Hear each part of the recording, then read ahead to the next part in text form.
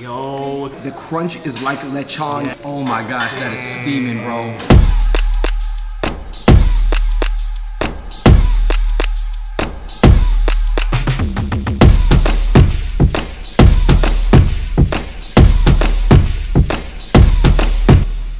Yo, what's going on, everybody? Welcome to a very special Seattle episode of Fung Bros Food. David, Andrew from the Fung Bros. We're here with Richie Lee, Tan. What up, you guys? We are about to try what is maybe considered the best Vietnamese catfish in America. Yes, sir. You want to talk about hype? This is hyped right here. We're here at Rainier BBQ restaurant in Seattle on Martin Luther King Way. Anthony Bourdain, R.I.P., he ate here. He bigged up it. Yeah. And this is like an amazing Vietnamese restaurant. This is not pho. Growing up in Seattle, there wasn't that many known restaurants. Like, there were spots that people knew, right? Yeah. This place, Rainier Barbecue, has sort of leapfrogged its way into the tier 1. When it comes to Vietnamese food, I think of pho. A lot of people think of pho. This is on another tier. We're about to eat some dishes I never had before. Yep. Milky sea snails. There's fried frog legs. I heard you like those. I'm a frog guy. I've only had Vietnamese catfish one other time in my life. I'm mad excited. This is a 7-pound California catfish right in front of us. So how we're gonna eat this is with the rice wrap right here. We're gonna dip this in the warm water with the vermicelli noodles. You got the garnishes. Is this a special occasion food, an everyday food? Oh, definitely. This is a special occasion. The fact that you gotta call hours prior to your event, I mean, that's a special event. Yo, it kind of reminds me of like a lechon. Yo, Tan, that is a good point. The crunch is like lechon, aka the Filipino crisp pig. The skin. Oh my gosh, that is steaming, bro. You can smell the fish. It's like, it's got it. I don't know if it's the garnishes, the scallions on top, mixed with the fried garlic. This is almost like the Peking duck of catfishes. I was just going to say, when I first saw this entree, I didn't know it was a catfish. So I actually had my birthday here as a surprise. How many did we order? I think we ordered 6. Wait. If you don't got 6 of them for a special occasion, I don't know what you're doing. Special occasion. Here we got the manager, Lisa. Thank you so much. Can you quickly show us how to wrap the catfish? So there's a technique that I usually do, but everyone has their own technique. We have this cool rice holder. You just roll it like a wheel. You actually leave it on the edge of the plate so you can have leverage to roll it. And then usually I start off with the lettuce because the lettuce act like a blanket to wrap it up. We are the only one that have the green sour. Tastes like green apple. This one right here? Yes, taste it here. What? Unless you like apples. Green apple. Oh my God. It really does. Whoa! No, it's It not really sour does. seed. So we're the only one that have This it. tastes like a green apple. That is bursting with flavor. Wow. You use a little bit of noodle and a little bit of, this is pickled daikon and pickled carrots, and then a little bit of vermicelli. So this is the skin, a little bit crispiness. It's like the roasted pig. This is roasted pig, Peking duck, something in between. But this is the best part where the fatty part is. The fin? Okay. Yeah, the fin right here. You want to grab it like this, grab, tuck, roll, grab, tuck, and roll. Guys, I'm not gonna lie, she said that's the best part is the fin. It kind of has I wanted to call dibs. rind. Get me the fin, Richie. How do we get, It has like a pork rind texture. Is that the pork belly of the fish? That might be a good comparison. Oh my gosh. Watch out for bones, Thank you, sir. Hey, Tan, if it's bones, I'm eating through it. I'm working through the bones. I don't. Okay. I'm a big fan of chilies lately, so I'm gonna go with some chilies in here. Tuck, roll. Yeah, I might need a little kick too, man. I've been on the Sichuan wave. Kick me. Recently. There we go. Catfish spring roll. Oh my goodness. I'm excited for this pineapple anchovy sauce right here. Oh man. Never had anything like this. Bursting with flavor. Garnish Perfect with the garnish. I was gonna say. You cannot imagine how meaty and fatty fish is. Yeah. This wasn't a fish show doing laps or something. This is like the pig of the water. You know what I'm saying? Like this fish was chilling, marinating for us. Like, Yo, the crunch of the skin was incredible right here, Rich. Dog, are you serious? Look at that. wow, look at Look at that. I didn't know catfish skin was so fatty. All right, we got another dish coming through. Woo, what is this right here? Whoa. So this is the ung choi beef salad. We hand carve our ung choi. And then the beef, we use tenderloin, and it's tossed with peanut, shallot, and then onion, and our secret herbs. So this is one of the dishes that Anthony Bourdain got Winnie ate here. Big pile of fresh raw ong choy. Ong choy, if you guys don't know, it's a very popular like Asian and Southeast Asian vegetable. It's a big salad. I've done this before for my mom. All right, you know, it's not easy. It's not easy as you think. You see all the curls and everything. They take technique to get a pile like this. Ong choy beef salad. Yo, that. There is a crunch. The dish is actually cold. It's not a warm dish. Yeah. And I'm fine with that. I'm cool with that. It has a lot of water in it, so it's kind of dissolving in your mouth, and it's not as chewy as I thought it was gonna be. That gave me the same feeling the first time I had a chrysanthemum tea leaf salad. You know, the first time I had a chrysanthemum salad, I was like, oh, what is this? Yeah. This is something totally different. I feel the same way about that. Wow. So that's our Dungeness crab. It's fresh. We do have a tank downstairs with our fresh seafood. That guy's a big guy today, just for you guys. You know, me and Rich, we crab. You know, we go crabbing, so we're pretty excited when it comes to Dungeness crab. This is not easy to catch in a crab cage. Bro, To catch a male, it's very hard. they feisty. They feisty. Don't take your fingers off. Let me pop the lid. Pop the top off on them. Yo, you guys, this part They still right left here. the guts, so that's how you know. By a vote, who likes the guts?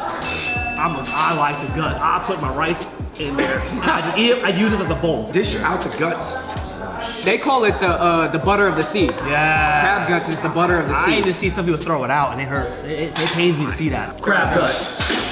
Let's just call it crab insides. And I like it because that's one of the parts of an animal that's actually a little bit bitter, but I still enjoy it, right? It has like this bitter creaminess. Look at this, man. If you have guts, you'll eat the crab guts. Bigger bite than that. Come on, you got this. Oh man. Just like a spare rib. This is incredible. You know, usually I would use a napkin to wipe all this stuff off my fingers, but today I'm not gonna do that. We're gonna lick it off, all right? Today, I don't got time. You just can't waste the flavor. Dude, I got a little bit of crab guts on the leg too, right here on the crown. No, I would say these crab shells are relatively easy to crack. Yeah, nice and soft. We have the seafood, sour soup, I was more like and then we also have carrot with chili. Just lay it on me, lay it on me, lay it on me. I'm here to try new things. Seafood sour soup. So she said put the chilies with the Wow. It has like a sweet tom yum type of vibe to it. This soup is actually almost as sweet as it is sour. As much as you get that sour, like, ooh. Would you guys say there's more of a tamarind flavor? All right, you guys, we are not done yet. Everything has been A1. So we have the caramel slice, and then also some veggie that we boil. Those are melon. Those are actually the end of it, so it's pretty good. I saw this on the menu and I thought it was really interesting because I'd never had anything that looked like that. We have pork in it, and then also the dried shrimp that is Vietnam. And then we just cook it down, roll it until it caramelizes with our sauce. I got you, bro. It's a little bit soft. Ow, ow, it's that big soft. Here, let me just scoop it onto this thing. I tried to. yo, I'm gonna do an OG style. You know how they take the bite in it? Rich, you sure? I'm gonna do it with you. Let's get it. I'm doing it with you. All right. Caramelized vegetable dip.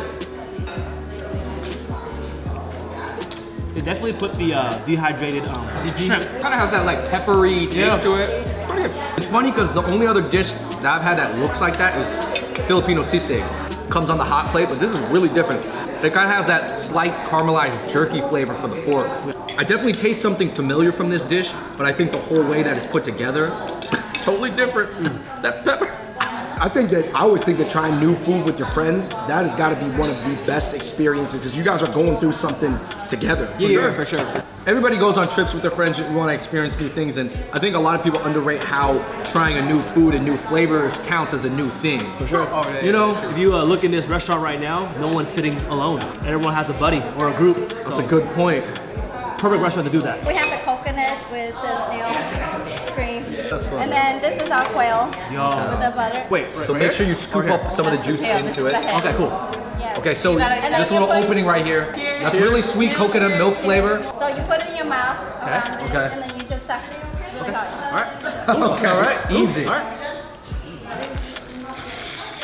Oh, I got it out. it flew into my mouth. in the back. It was like a straw. That's like a sweet coconut milk. Is that cream? That is Wow. good. I'm gonna try it Flavor again. of the cream is good. Creamy snails. I've never had creamy snails before. Another These are- trick, if you can't suck it from the front, You try, you suck it from the back, then suck it from the front again. Okay. Wait, 10. So what 10? Did you do it? I stuck with the front, If it doesn't come stuck out. from the back, and it came out, so. Let me just show you what's inside. That was kind of weird. I took it back out of my mouth, but just for the science of it. This is the snail that's inside. Hey, do you do it right there. Do you hear the ocean with this one though? No. Quail, it's a small in my bird. opinion. Fried quail. Just look how juicy that is. Quail, I believe, it's similar to a duck in the sense that it's all dark meat. This is our sea snail. It's also called periwinkle. Usually, some people like to poke it like this, but you're supposed to go on the side. Kind of rake it out. Oh, Spin it out. Yeah, some people poke like that. It just only make it go in Like you're more. cleaning out some earwax. Yeah. So, Yeah. okay. I was almost gonna say this looks like something that you have in your house just for the smell. That is like a true. poopery. Sea snails. With the sauce is good. Wow, that's super fresh. I didn't know that I would ever say sea snails was refreshing, but I like that more than the other snails. even though yeah, this is a little bit lighter, a little cleaner. So this is our scallop. They are not your typical scallop you guys see. And this is our amazing green sauce that we make in-house. It has the Thai chili that is green and also lemon leaves, the Vietnamese. Boston Scallops.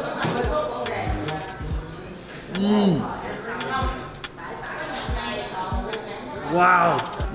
Yo, the onion flavor with the green onions, The fried shallot, the peanut, the green onions. That was one of the single best bites I had today. I love green onions to the death. I had this dish once in California. Yeah. It wasn't even close. First one more of our dishes is wild beetle leaf with our tenderloin that we cut in cubes, so it's still tender inside. We do it from the wok, so it have that smoky aroma. This is a nice alternative to the baluklak. A lot of people, you know, we're known for our baluklak, but this is a nice alternative if you want to change. Similar. Better leaf beef. There's a nutty taste to it.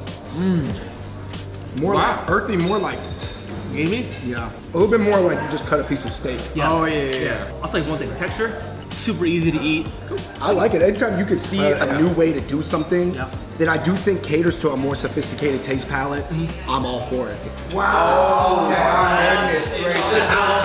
Yo, speaking of uni, how we were talking about uni with the crab guts? Yeah. Right here. The reason why I was always scared to eat it, because I don't know if y'all remember watching that Jackie Chan movie, but when he kills that dude. when he beat up that one dude and he fell in the water, Yeah. the tank with all the uni. Oh, and then the uni stick to it was him. scary. It was a scary moment, man. Okay, so this is uni freshly from Washington. Wow. So it's just coming in season.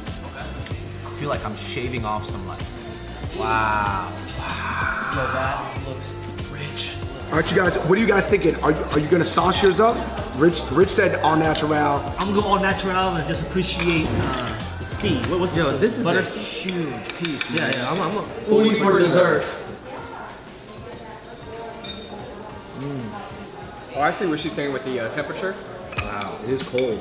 No, that got, like, I don't know how uni all of a sudden, just because it was cold, turned into dessert. But it makes sense. It's almost like a light, less sweetened ice cream. Yeah. Wow. Never realized how buttery uni is. That was clean. Very buttery. Seafood in Seattle, guys, is This confirms it, man. it's like something that's like getting beef in Texas or something. I don't know. Yeah, listen, guys, I get it. This is definitely a staple of the community. I mean, I see all types of people in here. The food is legitimate.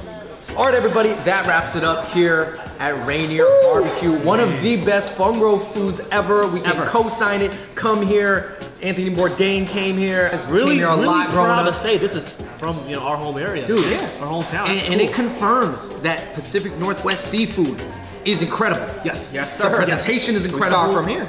Even the exotic things that you can get here, you can get even crazier than this if you want to get a little weirder, you know? I give this spot a 10 out of 10. Dude, I'm with you.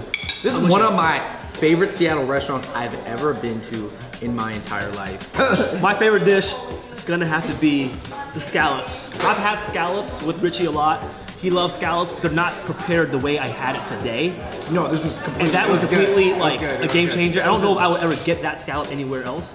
going between the catfish and the anchoy. That was good. That was Was good. the whole Dude, dish? I'm gonna go with the catfish. Catfish. The catfish was fire. Overall, I gotta say it's these 3 dishes right here, man. The anchois beef salad, the scallop, and the catfish. I think if you gotta get 3 dishes, you gotta get those. Those are 3. But everything else was great. The lemongrass snails. I've never actually had snails that I actually really enjoyed, so shout out to those. Yeah. All right, you guys, thank you so much for tuning into that very special Seattle episode of Fung Bros Food here at Rainier Barbecue in South Seattle. Huge shout out to Rich, Tan, everybody here. Lisa, Stacy, come on down. Let us know if there's any other amazing restaurants, particularly seafood restaurants you guys want us to check out. For sure.